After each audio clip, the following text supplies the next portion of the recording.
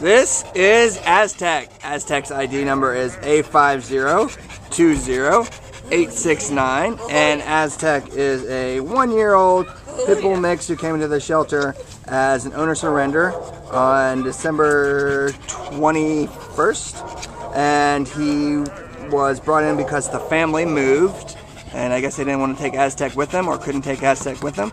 Aztec is 60 pounds. He did seem to be housebroken, which is awesome. He's 60 real stout pounds, so he's a strong guy. Probably be best with an owner who has experience with large breed dogs.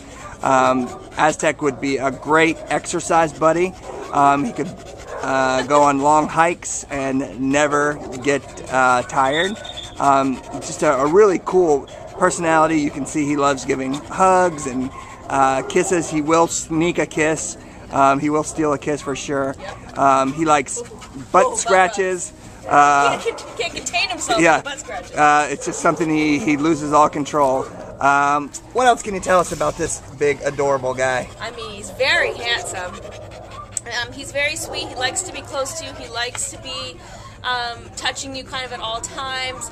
He's a pup, so he's going to need a lot of walking. And right now, he's been here for a while and cooped up, and so he's a little, like, really curious about everything around him. But the second you kind of start rubbing his butt, woo, he's all yours.